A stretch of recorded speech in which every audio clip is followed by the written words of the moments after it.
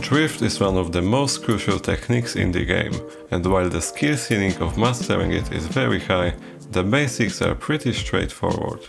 To perform a drift, simply steer fully to a side and after at least half a second, start holding the brake button. To do this trick correctly, you will need to fulfill a few requirements. Firstly, you can only drift on grippy surfaces, meaning that you won't be able to use it on grass, ice, dirt or plastic. Secondly, you will need at least somewhere between 210 to 230 speed to make this trick work. Initializing drift at lower speed is only possible by neo-sliding, but its complexity makes it a topic for a separate video.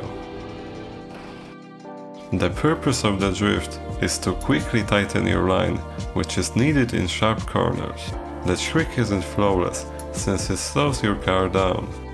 Because of that, in some light turns you might find releasing gas faster than drifting, as it may give you more speed on the exit at the cost of performing it a bit longer.